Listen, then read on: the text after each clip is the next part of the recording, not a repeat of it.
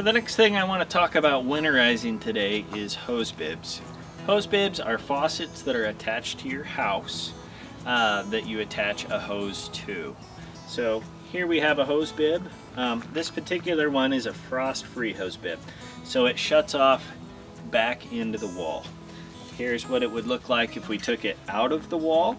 Again, it has a shaft in here and it has a washer and a seat back here that turn and shut off whenever you turn the handle and shut it off. Okay, so one thing you want to be sure you do with frost-free hose bibs is detach the hose, because again, if we leave the hose attached, that can cause an airlock and not allow it to drain.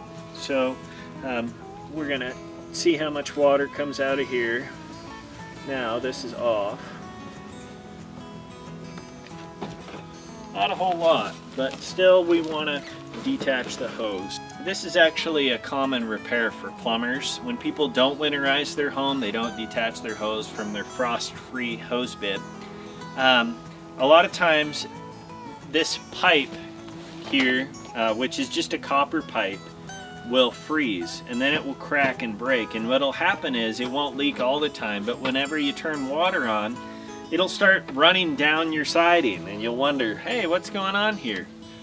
That is a cracked and broken frost-free hose bib. Classic symptoms, very common repair for plumbers. So be sure that you disconnect your hose from your frost-free hose bib. The other kind of hose bib I want to talk about today is just a normal hose bib. In the plumbing industry, we call this a silcock. This would be attached to your house and it would look like this. It would normally have a handle on it like this. But you can see that it doesn't shut off back in the wall, so it has no built-in freeze protection. Again, on these, it's really important that you disconnect the hose. Sometimes in newer homes that have these, there will be a dedicated shutoff valve that has an airlock release on it. We call that a stop and waste valve, so it's important to shut that off and turn this on and leave it on, drain it down so that there's no standing water in here that can freeze.